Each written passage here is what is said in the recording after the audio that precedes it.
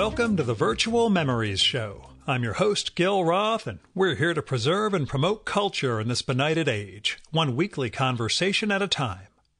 You can subscribe to the Virtual Memories Show through iTunes or by plugging our RSS feed into your favorite podcatcher.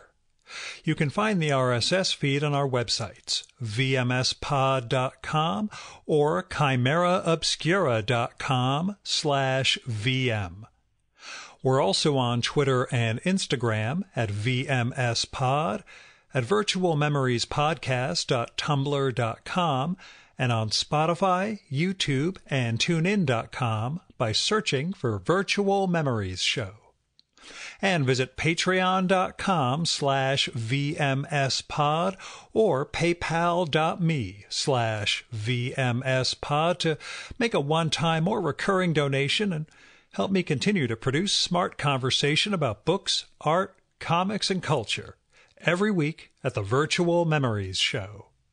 Well, the tendrils of a tropical storm are set to roll through here, so rather than bore you with my doings, let's just jump into this week's show. My guest this time is Margot Mifflin, who's got a new book out today, which is August 4th, 2020, for you time travelers in the audience. It's called Looking for Miss America, a pageant's 100-year quest to define womanhood. It's published by Counterpoint, and it's a delight. Margot told me this was what she was working on when I met her almost 2 years ago. I was recording with her husband, Mark Derry, about his Edward Gorey bio, and Margot and I made general plans to record a show about her new book, because in 2018 you could make plans about things that would happen in 2020. Luckily, this did manage to come off. So Looking for Miss America is a really impressive book. In about 250 pages, plus notes and photos, Margot manages to explore the history of the Miss America pageant, or competition, as it's now called, and its key winners and the deeper and conflicted messaging about femininity as well as race and class in America that it represents. And she shows how it tried to keep up with the times while also trying to maintain a conservative or traditional idea of womanhood, and how conflicted all of this was. It really, it gets into like how the pageant declined under a variety of cultural and technological forces that we can see mirrored in so many other forms nowadays.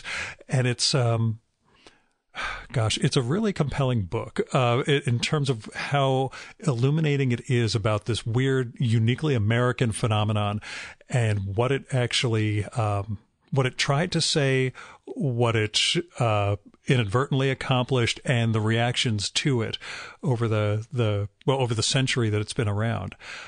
I was just totally swept up by this book. I read it in a day, like I say, about 250 pages. And as we mentioned during the conversation, this was not a topic I had any prior interest in.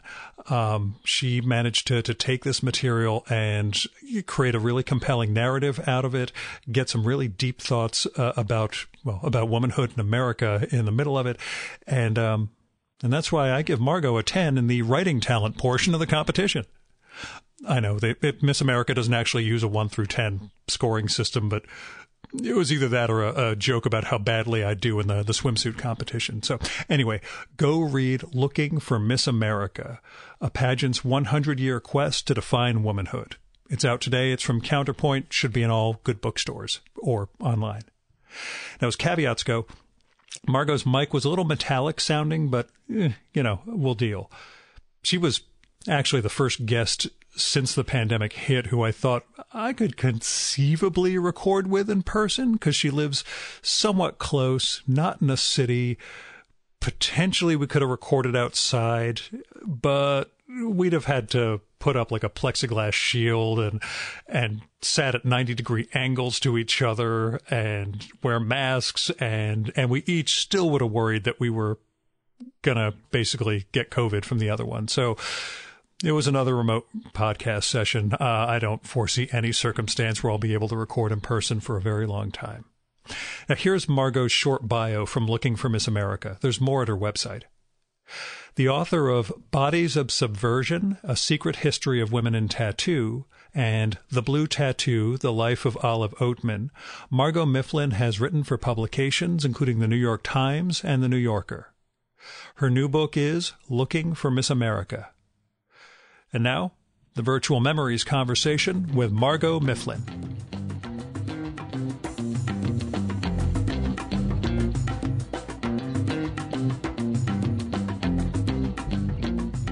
Where did the book begin for you? And as a side question, what was your history with Miss America and pageants in general? Mm-hmm. Well, where it began was I was just browsing around on TV and stumbled on Miss America about maybe 5 or 6 years ago. And I couldn't believe what I was seeing. Women in swimsuits, women doing ventriloquism. And it just seemed like an amazing relic of another era that I wasn't aware. I must have been generally aware that it existed, but I hadn't seen it for a long time. So I started to think about why it still existed, who still participated, but more significantly, why nobody had explored the cultural history of this ritual that had been in existence for almost 100 years.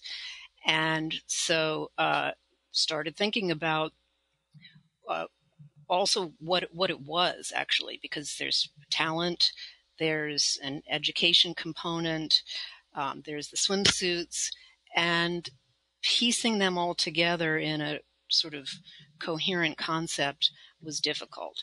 So I began to research it, and my research led me to a better understanding of what it was, and brought me to the conclusion that it's actually never been just one thing. It's evolved through history, and it's not one thing now. It's this kind of pastiche of a whole bunch of different things. Are those things irreconcilable? I think it's pretty difficult to reconcile them. It's easier now that in 2018 the swimsuit was removed.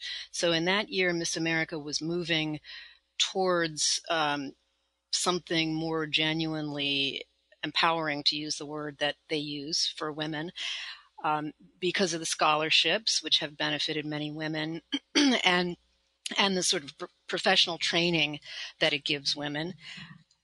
So I'm not sure. I mean, the next year will be its 100th anniversary, and they're planning on celebrating that and having a pageant. They don't call it a pageant anymore. They call it a competition.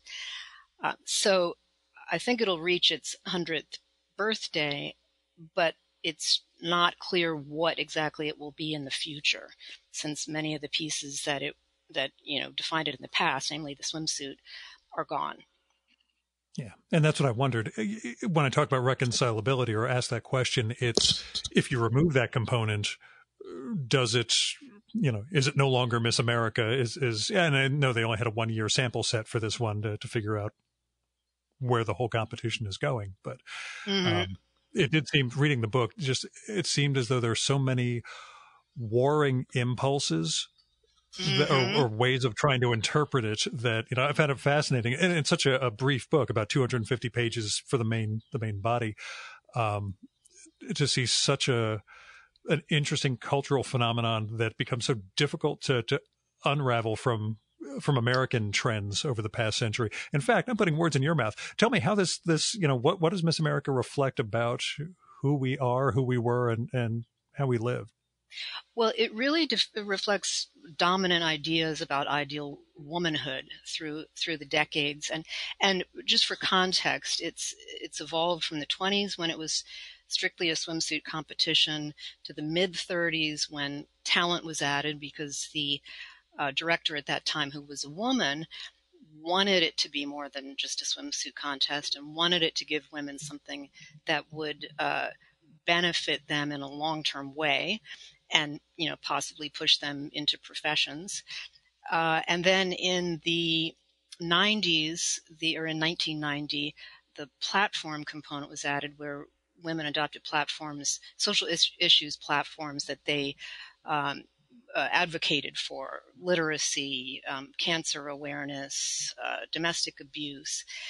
And so it evolved, pretty considerably over the course of that century. And, and yet in each decade, it's reflected different ideas about womanhood. Some of those changes were directly correlative to women's status at the time. For example, in the 40s, there was a really pronounced kind of patriotism to the pageant because in the course of the Second World War, women were working during the war, and after the war, there was greater awareness of women's role in the workplace. So that sort of amplified the importance of giving women something more than money for competing. So the scholarships were important then. I think I may have said they started in the 30s. It was 45 when the scholarships were added. It was in the 30s when talent was added. So each era reflects, in the 20s, it was really about rewarding women who were girlish and compliant at a time when women were making great strides. They had just won the vote in 1920. So you could say that the pageant was a direct reaction to that, and a reactionary reaction. So the body types even were very girlish and trim and slim at that time. Then in the 30s, the body types became curvier. And in the 40s, the public presentation of the women was more about more assertive and in the service of patriotism. The women were going out and selling war bonds in that period. And then in the 50s and 60s, that's the interesting transitional point and what many consider the golden era of Miss America. In the 50s, the pageant was very much sort of what older generations remember it as being glamorous and really sort of high profile and having a big national impact. But then in the late 60s, there's a feminist backlash against it that came with the women's movement of that era. And in fact, the feminist protest of 1968 of the pageant was the point at which second wave feminism sort of unleashed the word women's liberation into our vocabulary or into our lexicon, the sort of the public vernacular, because the women who protested it first standing outside on the boardwalk with signs, and then inside by unfurling a banner that said women's liberation. That was the moment when that word kind of hit the media and hit national consciousness. So just to finish that long sentence and to answer your question, those periods reflected the status of women. And then that continues on into today where the pageant has really tried to catch up with feminism since the 60s and always has been about, a step behind it. But I think in 2018, when they got rid of the swimsuit, they really were starting to become something more relevant to women today. Mm-hmm. So in a sense, reflection could almost be, an actual reflection, the inverse of what was actually happening with women. Right. So there's sort of this push-pull. There's the pageant in some eras is resisting feminist progress as when it started, and in other eras it's responding to it and trying to catch up to it.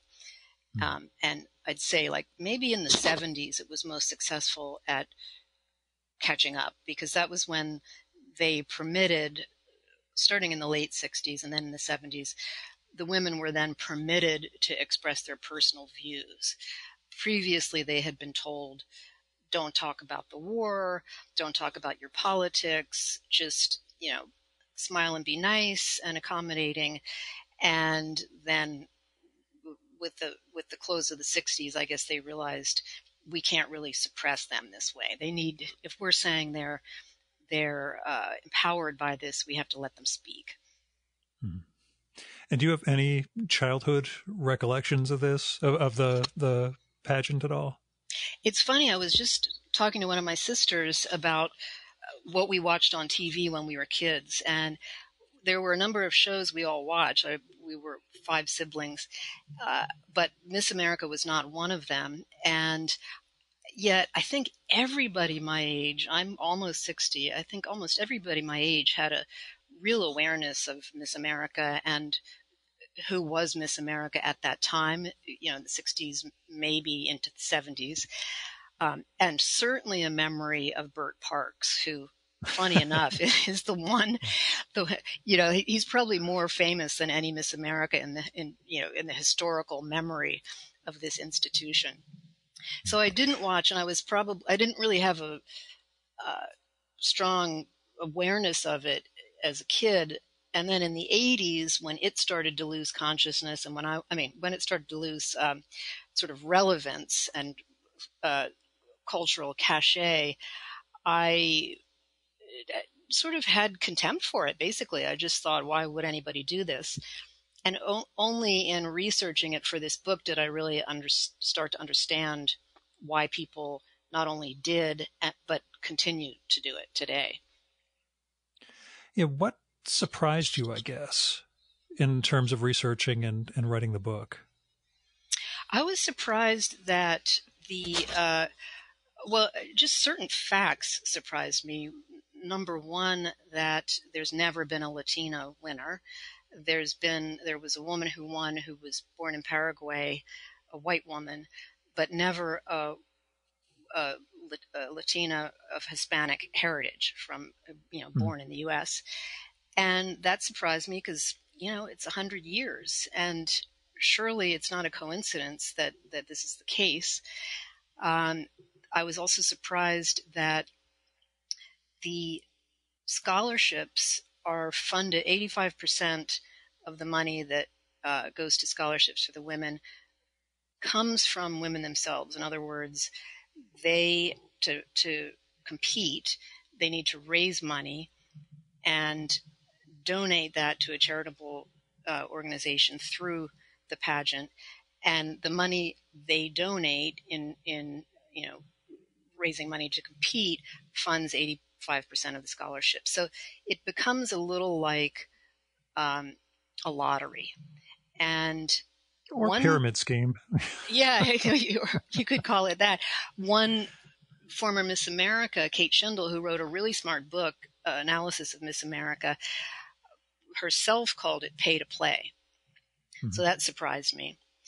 And so those were the two things that really stood out to me in researching it. But I was also surprised just to learn how far back it went and how much varied history it has, and also just how many really interesting characters participated in it, including some very rebellious ones, which I didn't expect to find. Mm-hmm. Yeah, what was the especially of the early ones? I think one of the interesting things about the book to me is showing the difficulty of managing celebrity, even 100 years ago when there wasn't a Kardashian thing. Mm-hmm. The way you have the one woman who decides to run off with a chaperone rather than get her crown because she didn't sign up for all this, or so she decided. And the way the various early contestants, especially, find a great tension just in trying to deal with that sudden wave of attention they were getting. Yeah, that woman, Betty Cooper, she was so interesting.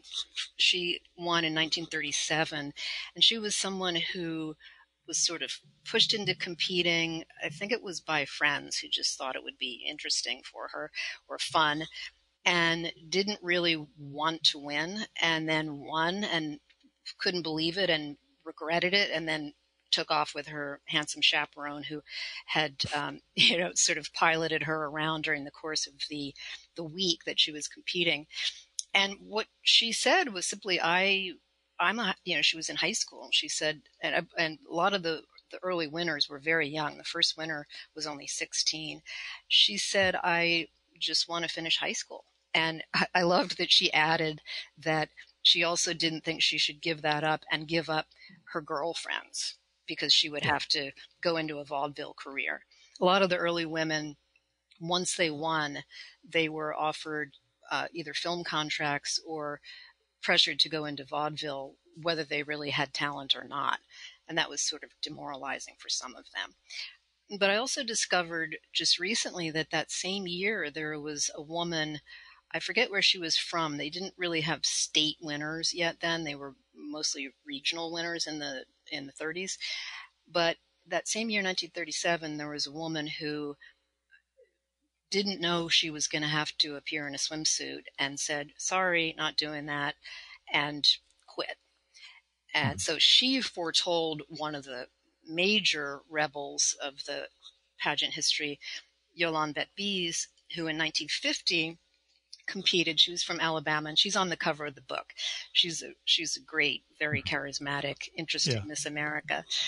And she competed, won, and then was told the next day by the sponsors that she would have to pose in a swimsuit during her year. And she said, I'm sorry, but I'm not going to do that. And she had not signed the contract that would require her to do that.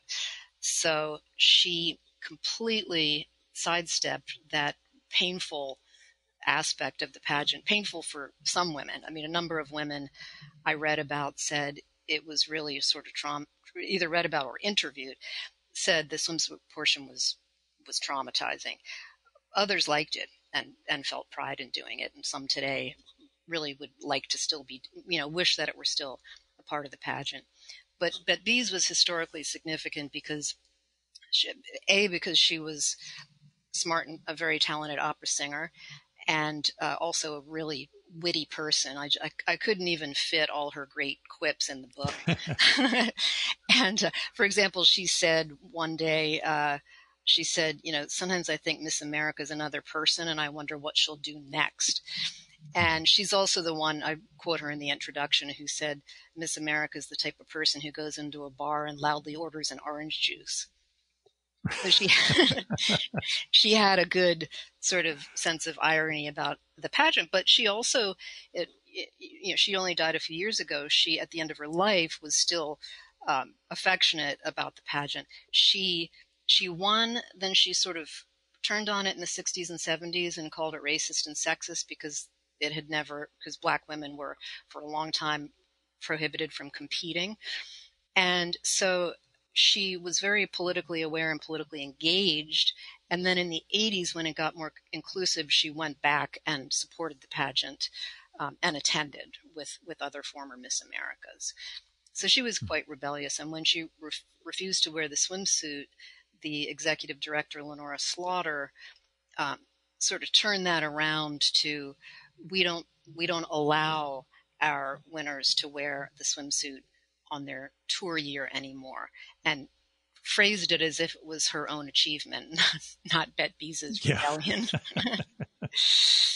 Yeah, she comes off as a very interesting figure too, Slaughter. The one thing I will say about Yolanda that I loved was that it allowed you to bring Philip Roth into the book, which I won't spoil for anyone who hasn't read it yet, but oh my God, it was just amazing largely because this episode's coming on right after Benjamin Taylor's episode, who did his memoir just now about his 20 plus year friendship with Roth. So I was glad to sort of have that continuity from episode to episode, but seeing, and just so your listeners know the connection, and I won't give away the full story, but the connection is that Philip Roth's book, I want to call it American Pastoral, and I'm blanking on the name suddenly. American that's Pastoral. it. Okay. Yeah. The first one was American Pastoral, and that was the name of the trilogy. So, okay, great. Thank you. Features a state Miss America winner who was not based on Betbise, but he interviewed her to get insight into how to shape that character and the realities of the pageant. Yeah. And it's an entertaining segment of the book. Having him show up earlier as pre-Portnoy Roth, covering one of the pageants was also, I thought that was all the Roth I was going to get. So I was so happy he showed up later on in the book too. Yeah. And that's a great scene where he's reporting on the pageant. I think it was for the New Republic, and talking about the talent and how the women sang smiling and read poetry smiling and played the violin smiling. He had this whole routine. Yeah, for you, what was the toughest part of research for this? Oh, Outside of, some things are a century old, so it's tougher, but what was most difficult? yeah, that's a good question. What was difficult? Initially, what was difficult was just getting access because the pageant was not, wouldn't basically wouldn't help me at the beginning. Sure. They were not hostile, but they said we don't endorse books, and so we can't really do anything for you. So that meant what I thought would be a lot easier, and historically for me as a journalist has been a lot easier, contacting an organization and getting the contact information you need for the people you want to interview. I had to go in a roundabout way, directly contacting winners and then securing interviews and then having them introduce me to other people.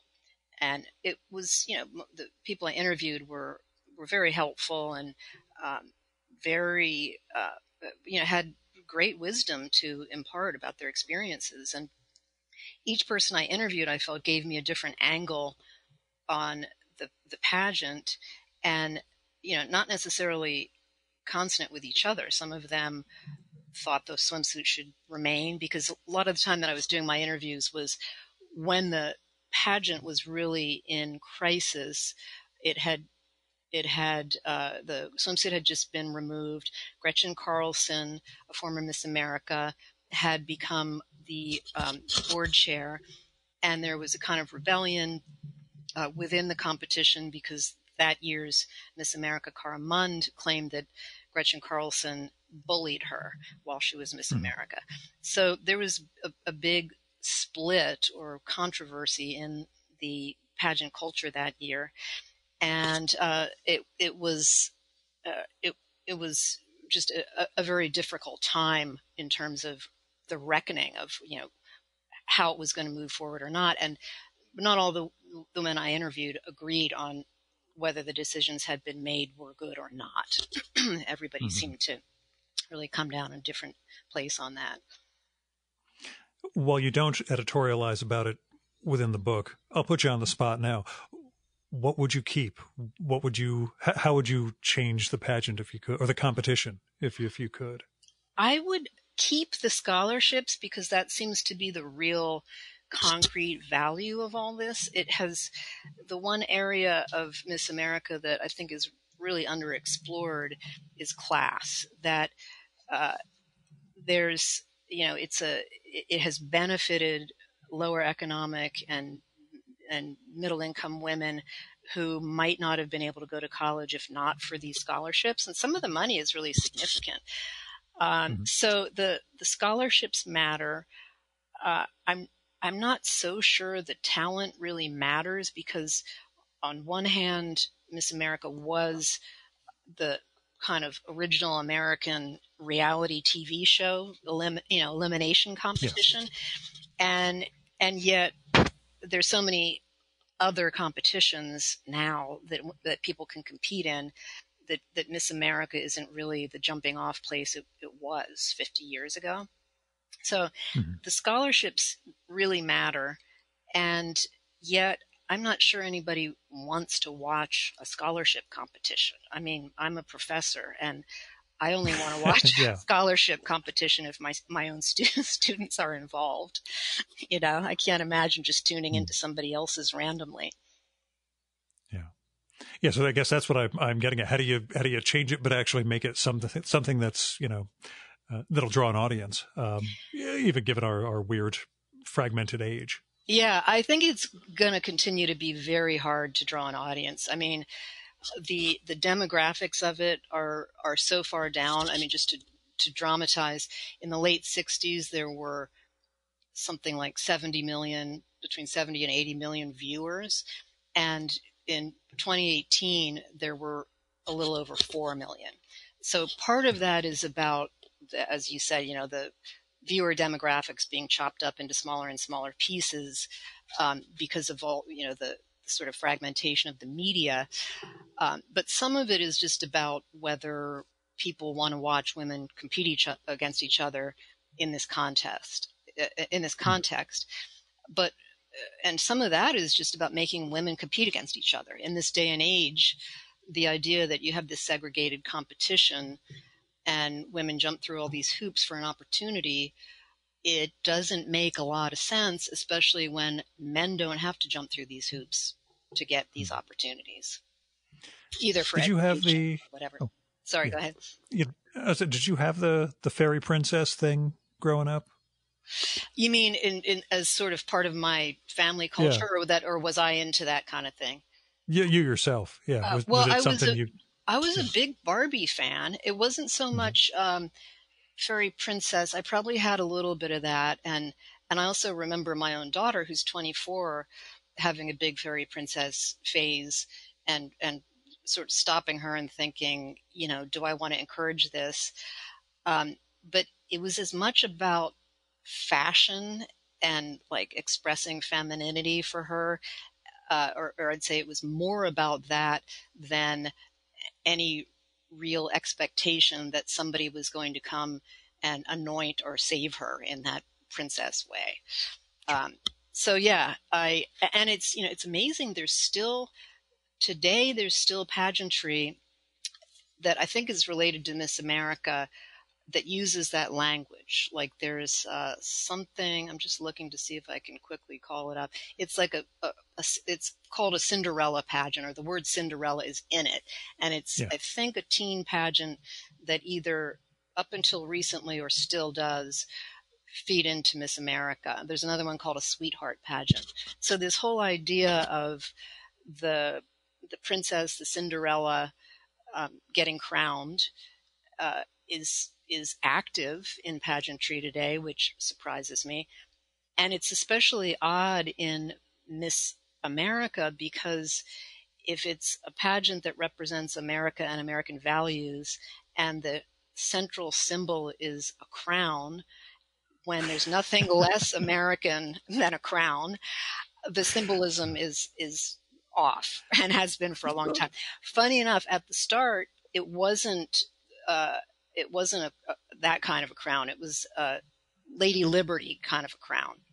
It was this strange long headpiece that looked very homemade that the first winner wore, and then it evolved into this sort of Middle Ages type crown with studs on it, and then soon after it became closer to the traditional crown we see today, the 4-point crown that kind of gelled in the 50s for it. And like we said at the beginning, there are irreconcilable / contradictory elements of this that, it's that you pull something out, it's like Jenga, the thing falls apart, but it wasn't exactly stable to begin with. Mm-hmm. Before you started the project, could you name a Miss America besides Vanessa Williams? Oh, good question. I'm trying to think. I probably knew about Lee Merriweather, the actress. That was the one my wife came up with. Yeah. Yeah. That was the only other one. Lee Merriweather, and then Phyllis George I did know about because my sister was a pioneering sports reporter, and as Phyllis George was. And so that name had come up. I'm trying to think. Did you ask like when I was a teen or just in my life? No, just, when you started the book, were you able to think of anyone besides Vanessa Williams, who's always the first one who comes to mind for... Yeah, and the other one is Gretchen Carlson, because she had been on Fox and Friends at that time. And that was before she brought down Roger Ailes with her sexual harassment lawsuit at Fox. Yeah. So she was, when I started the book, preceded when she did that, but she was still a well-known Miss America. Right. Yeah, the only other one I had was Bess Meyerson, and that's A, Jewish, B, because Sucrete Gable was one of Howard Stern's wacky guests in the 80s on radio, and that led to the whole Bess mess scandal. But, yeah, and that's a good one too. I did know of her because from living in New York during that scandal, it was front page news all the time. So Bess Meyerson would most certainly have been one. Yeah, I try and explain to my wife some of the weirder aspects of New York in the 80s. Mm-hmm. She's from elsewhere, and it's just, there are things that went down beyond, the AIDS crisis and everything else. There's just such weird aspects of living in or around New York in that era that don't really make sense when you look back on them. Things like this with Bess Meyerson. Yeah. yeah, Donald Maness. Well, there's all sorts of stuff. That's a rabbit hole I could fall down into. But during the process of working on this and explaining it to people and starting some interviews, how often did you have to say not the Trump pageant, the other one? How often did people mistake? It must have been at least 90% of the time. So many people said, "Oh, the timing's so good," because most people think that Trump either owned it or owns it, and Right. he never owned it. The only thing he owned, Miss USA, is the area of confusion. And so I think part of that is just pageantry confusion. People think that they don't know the difference between Miss USA and Miss America, but they are different. Miss USA doesn't have scholarships, and Trump had nothing to do with Miss America except that he judged, I think, once or maybe a couple times long ago, but he most certainly never owned it. And I think that he was foremost in people's mind when the subject of pageants came up because he had harassed Miss America contestants. I think they were teen Miss America contestants, or not, I guess harassed would be the word, in the sense of walking in on them in the dressing room while they were preparing. Yeah, that's harassment in my book. Exactly. If not something creepier, but yeah. Right, exactly. Yeah. Did you have to do, or did you do many Atlantic City visits during this as part of the research? It was the one big one was in 2018 for the pageant. Yeah. That was the year the swimsuit was removed. And it was, and I also went to the Miss New York. They were very different, those two. The Miss America in Atlantic City in 2018 was really a fascinating experience, both because of what was happening that year in the pageant with a lot of the division and transition, but also just it's really different to see it from the audience.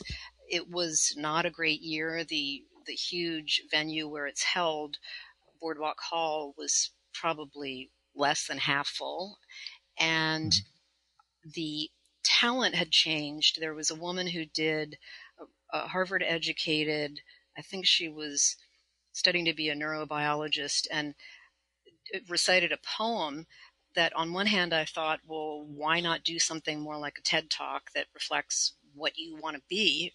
Because historically so many of these women have been asked to do a talent that doesn't have any bearing on what they're trying to achieve in life. Yeah. And so she did this poem that I thought was sort of charming and genuine and very different from the classical piano and the opera and the other kinds of standard Miss America performances. So I start clapping heartily for this woman when her poem is finished, thinking she's really a lot like one of my students. I could really relate to this. And there was just a stony silence around me, and it was clear that nobody sitting near me thought this was remotely acceptable for a Miss America performance. And she did not win. Yeah. But it was also interesting in terms of Atlantic City itself, because I hadn't realized I'd been there as a kid. I grew up actually in Swarthmore. We'll talk about that later, because I know you have a Swarthmore connection. I lived there for a year and lived around there for another 4 years, but yeah, go on. Oh, okay, yeah. So I grew up in Swarthmore, and when I was 17 in the late 70s, cut school with my boyfriend when the casinos were opening. So we went and looked around, checked out Atlantic City, and I'd been there as a little kid once or twice when I was about 10 for, to go to the beach with my family. And when I went to the pageant in 2018, it was just shockingly depressed and sad. And I just wasn't prepared. Another journalist had called me to get a quote for an article she was writing. And she said she was scared, like that there were certain streets she didn't want to turn down to go back to her hotel because of the state of that city, which was really sad, because one of the fun parts of the research was researching Atlantic City in the 20s and 30s when it started, and that it was this fabulous, very inclusive, economically diverse resort town with everything in it, very loud. People of different economic classes came. It was good for kids. It was good for, couples and families. And it was really a phenomenon. There was tons of, there was theater, productions premiered there and then went to New York, famous performers. And it's sad to think that all that's gone. And I don't think it's going to be coming back. No, and that's what it's early on. One of the things I wondered with the book, how much the decline of Atlantic City, paralleled what happened to Miss America. But it seemed like Miss America at least had a few more rises or golden eras within it, where Atlantic City sort of, even after you introduce casinos, things are headed downhill for quite a while. Yeah, it was up and down, and I think people still did come for the pageant, long after Atlantic City started to decline. Then it skipped over. It was in Las Vegas for a few years, and then it went back to Atlantic City. And that year that I'm talking about, 2018, was the last time it was in Atlantic City. Last year, it was held in December in a casino in Connecticut. So it really lost that an important part of its history and the venue that had defined it early on. Can you talk a little? One of the things I was really interested was in concert with the notion of people trying to game the pageant system, where people started figuring out what to focus on and sort of pursuing it professionally. The sense of engineering to replicate gender roles and performance. How do you mean? Well, that sense of, this is how I have to behave to seem like this feminine ideal. Identifying that, reverse engineering it. And then, of course, you mentioned at one point that everybody admits that drag performers are doing it better than a lot of these women were. But yeah, that sense of, I know that goes beyond the scope of the book somewhat, but I'm pretty sure you're going to have thoughts about that, what it means to engineer that notion of femininity and execute that. Yeah, it's interesting. It really segues with Simone de Beauvoir's ideas of gender being socially determined. The pageant has historically been so conformist in terms of gender, so a real reinforcement of binary notions of gender identity. And so much of the self-presentation there is about that, is about being feminine in a very traditional sense, being compliant, being pleasing.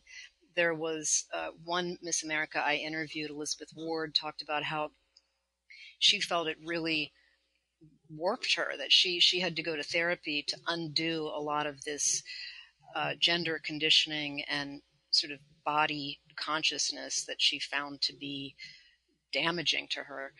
And one piece of that was also what she called the people pleasing aspect of it, that you learn, on the upside, the women are trained professionally to become effective speakers and have a professional self-presentation. But she talked about how that was also about pleasing people and making everybody around you comfortable at your own expense. And it took her a long time to sort of deprogram herself from that. So there's a lot of, just what you'd think in terms of a beauty pageant, gender conformity.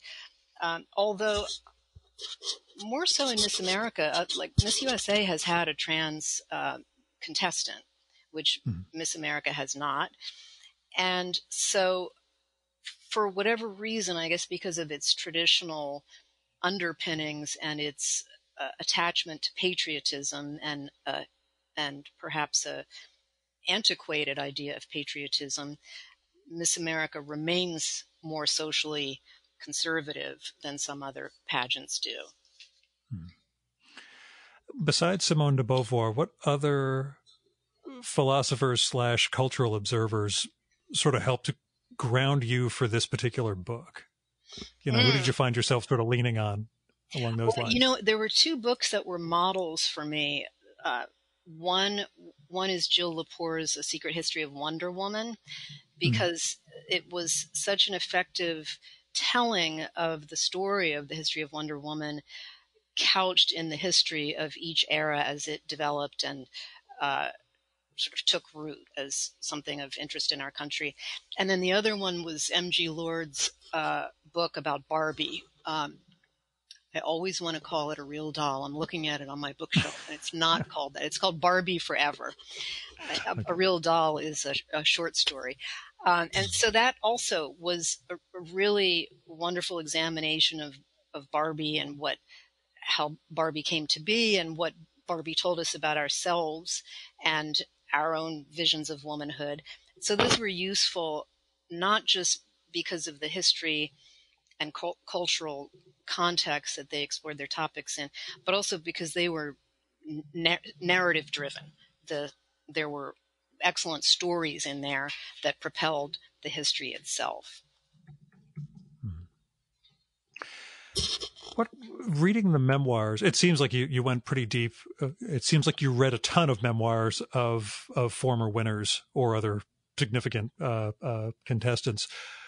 Common elements among those books? Were there things you noticed cropping up again and again that were not, what you were expecting along those lines? Well, it's funny. I'm looking at them on my bookshelf right now. There's probably 15 or 20 of them. And it actually takes me back to one of your previous questions, which was about the training to be a woman. There are a couple here that were about how to be in a beauty contest and basically say, here's how to be a woman. I'm looking for there was one in particular that was great and funny. You cite that wonderful portion about like walking, how to walk in the bathing suit, how to sit down, what hand to put where and everything that I was just, as a man, horrified. Can you imagine like having to do all this, consider how you're going to approach the chair, how you're going to lower yourself into the chair, how your legs are going to be positioned, what to do with your hands. Don't move your hands. Don't use your hands as you speak. Keep them folded on your lap. I mean, you can't even imagine it. But and that what you're referring to was from the 80s. That was a guide. I think it was written by a former contestant though, that explained all that. But the one that I was thinking of was by Jackie Mercer, who was, I think, 49. And so, for example, it's called How to Be a Beauty Queen, or How to Win a Beauty Contest. Yeah, How to Win a Beauty Contest. And so she talks about how, for example, you have to just practice all the time. And recommends smiling at lampposts, so you get into the habit of just having your smile ready all the time. Turn it on at any opportunity you can, which is really interesting now because there was an initiative. It's sort of in keeping with the with feminist opposition to catcalling, calling out people who tell women on the street to smile. So it was called Stop Telling Women to Smile. And the woman who started it just initiated this campaign because it had been happening to her and so many women she knew. And yet Miss America is all about smiling and accommodating. And the smiling piece of it, some people have interpreted compulsive smiling as a deferential gesture. So, I never really found good documentation of this that really made a scientific case for this, but there's some argument that people in positions of power simply don't smile as much as people who are disempowered. So I fall in between. I'm disempowered and I'm dour all the time, but it works for me. So it's okay. There you go. But yeah, the memoirs. I mean, you asked was there any commonality?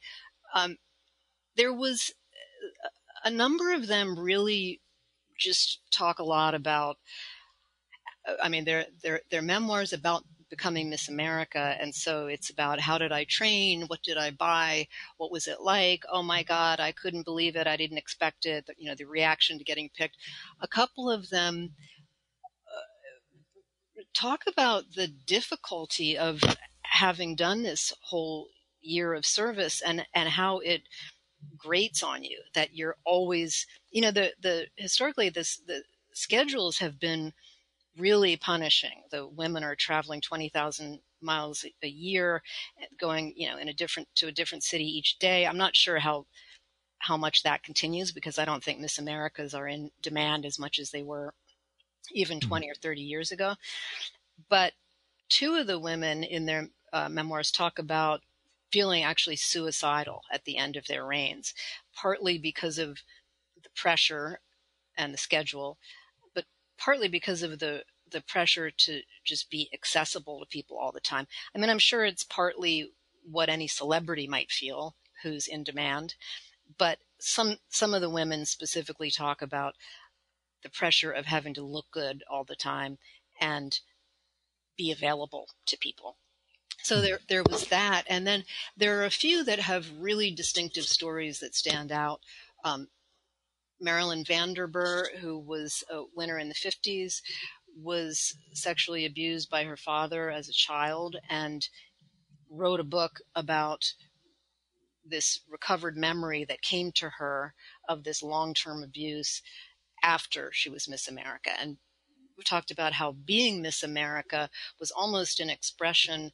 She doesn't say like she became Miss America or competed because of this, but she says that she was successful at presenting herself in a way that was useful in Miss America, because she was so locked into her body and so in control of her body as a form of protecting herself, that it manifested in having this very upright posture and a very controlled sense of poise.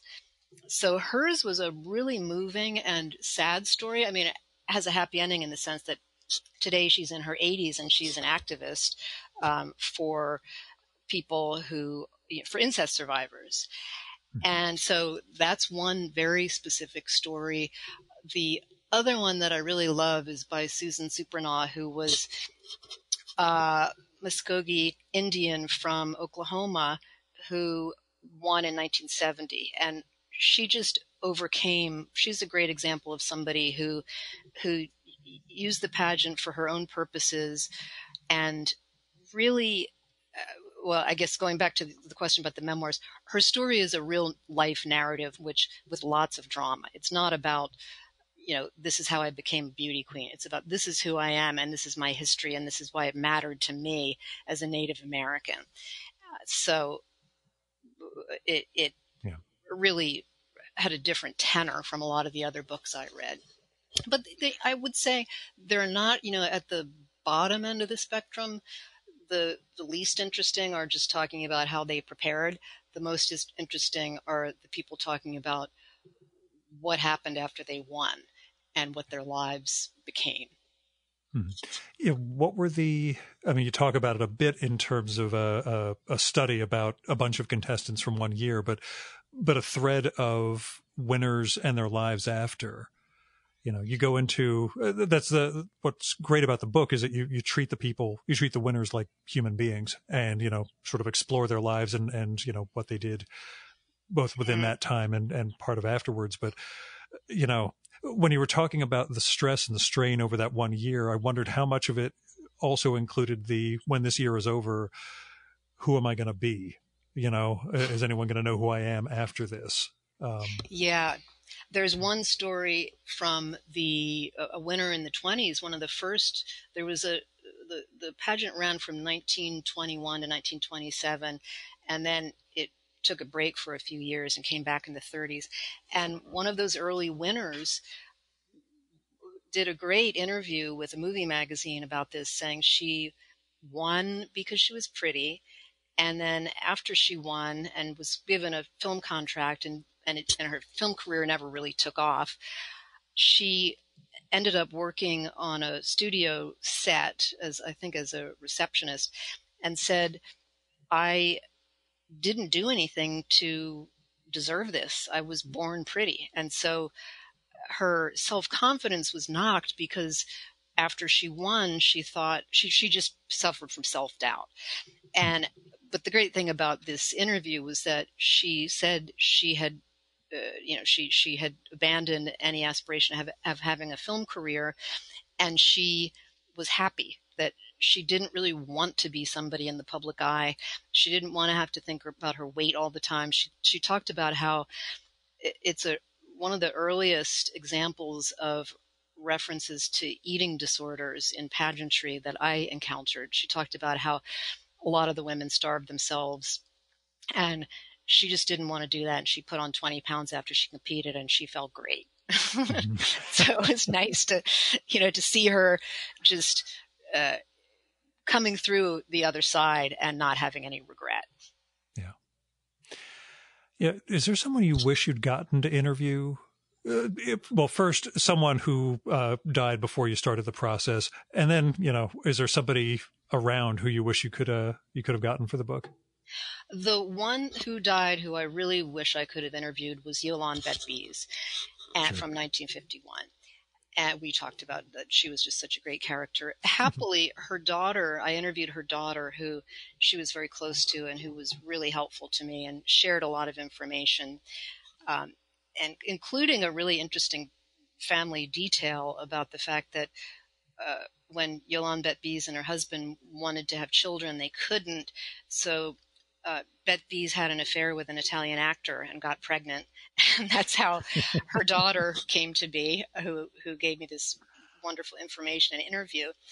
So Betbeze. And then as for living Miss Americas, Vanessa Williams is the one I would most want to talk to, because she was so historically important. And also sort of like the woman I was mentioning, who I didn't say her name, Faye Lamphere was her name, the one who talked about the weight and the dieting. Yeah. Sorry, I just totally lost my thought talking about Vanessa Williams, who you wanted to. Yes. Yeah. She's one of the ones who, she had this scandal. For those who are listening who might not know, that she was became Miss America, and then during her reign year, it was revealed that someone had taken naked pictures of her and sold them to Penthouse, and she was dethroned. And so that was devastating to her, but she was a Miss America who was also a survivor, and who is one of the best known, if not the best known, living Miss Americas, and became famous in spite of Miss America, whereas many of the others who became famous because of Miss America. And, she's super talented. She's been nominated for Emmys and Grammys, and has just had a very long-running, successful career. So she would be someone. I mean, she has talked a lot, and I did read her memoir, so I don't know that she would be able to say more than she's already said, but I would have just loved to meet her and be able to ask her a few questions. You'd have gotten something out of her. Yeah, I'm sure you would have found some interesting angle to talk about with her, especially with the knowledge you'd put together about the history of this. It might have been interesting to run by her some of the things that people told me.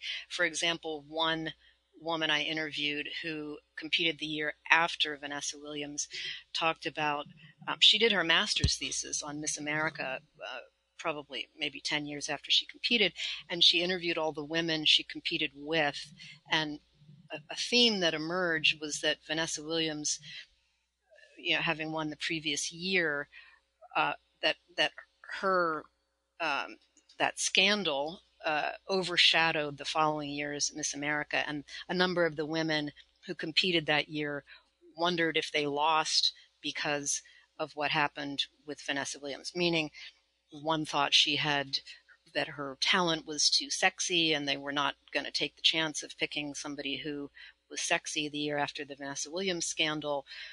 Others talked about how they really suffered when they lost, that some of them felt they had disappointed their families.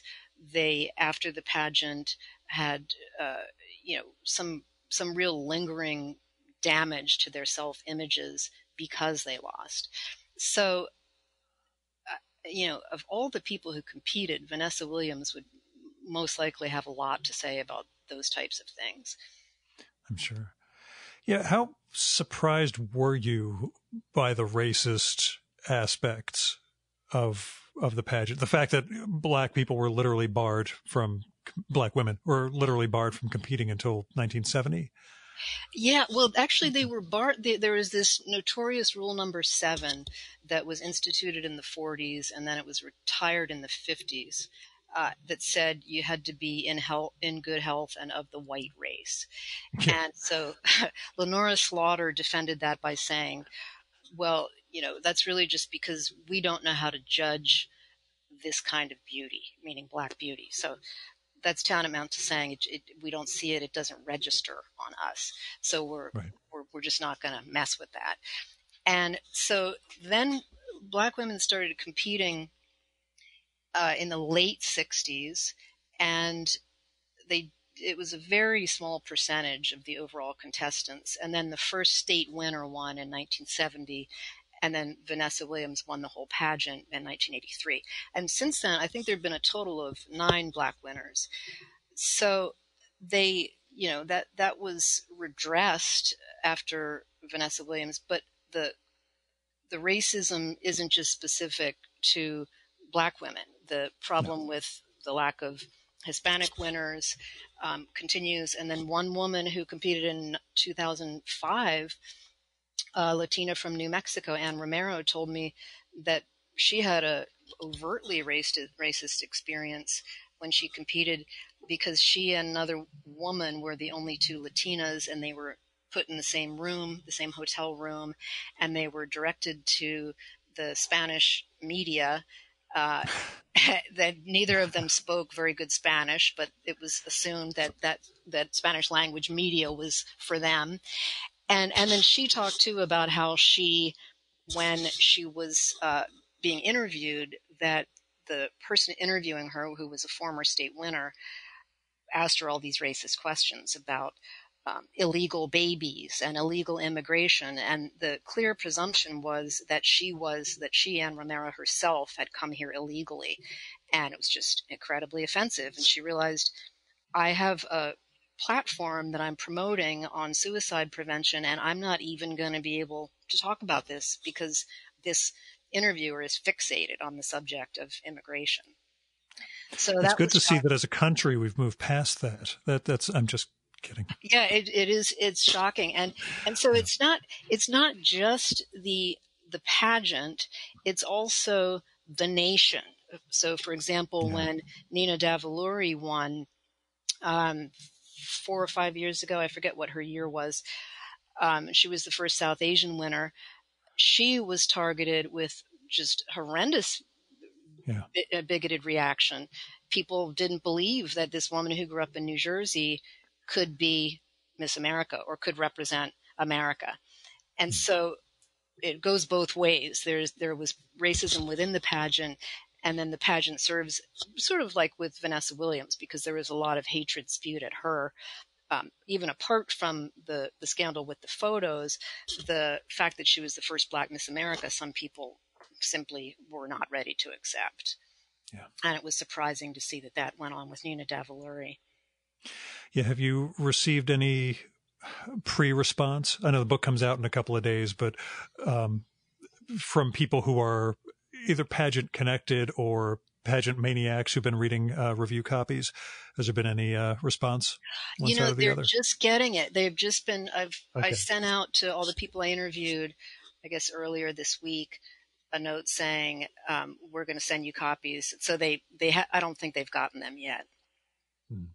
But I'm pretty sure they'll devour it. They were very sweet about, congratulations and being excited to read it. I think they see, as many advanced reviews have noted, that there's balance in this book, that my goal wasn't to tear down Miss America, which nobody really needs. I mean, that kind of happened in 1968 in terms of calling out the sexism of this.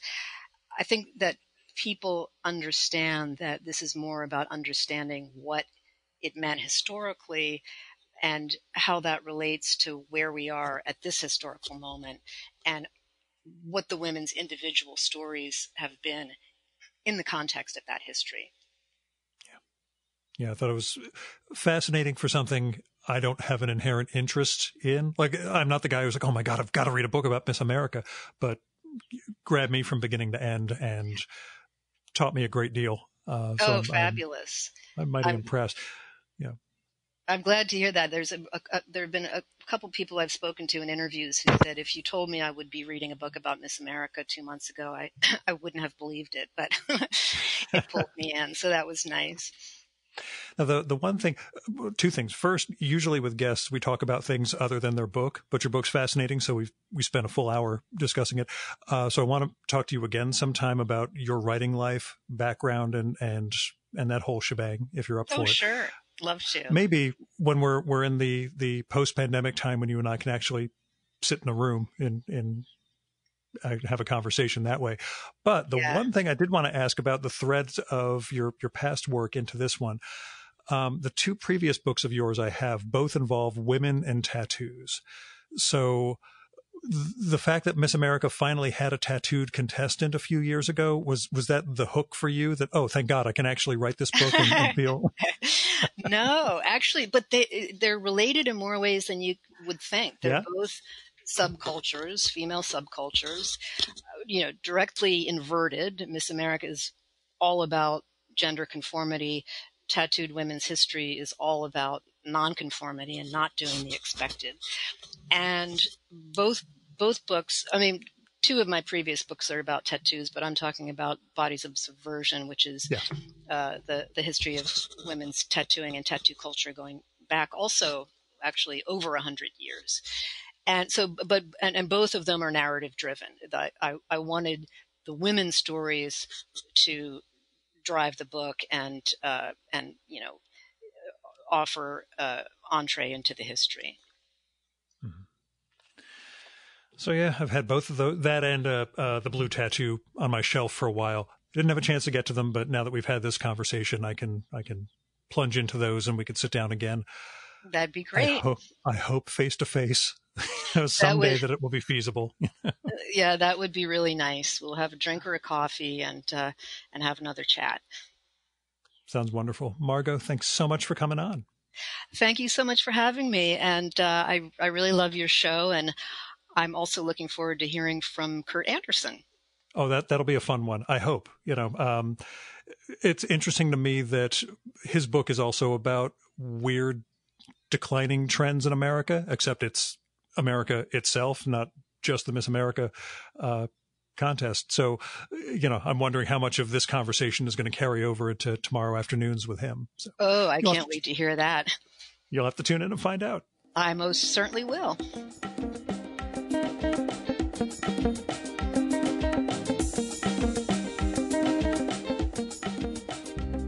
And that was Margot Mifflin. Her brand new book is Looking for Miss America, a pageant's 100-year quest to define womanhood, from Counterpoint. Like I said, she took a subject I didn't have an inherent interest in and made a fascinating, compelling book out of it. I can't recommend it highly enough for one of those things that, wow, I did not think this was going to be the book that grabbed me, but it's going to grab you. Now, you should check out her site, margotmifflin.com, for more on this one and her previous books, as well as articles she's written and events on her virtual book tour, which starts on Thursday, August 6th. And that's margotmifflin.com.